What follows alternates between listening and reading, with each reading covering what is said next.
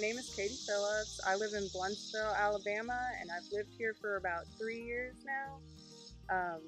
I love it here. It's such a good town. It's so safe, and I just love the small town feel. It's beautiful here. We love the parks and the creeks and all the outdoor opportunities.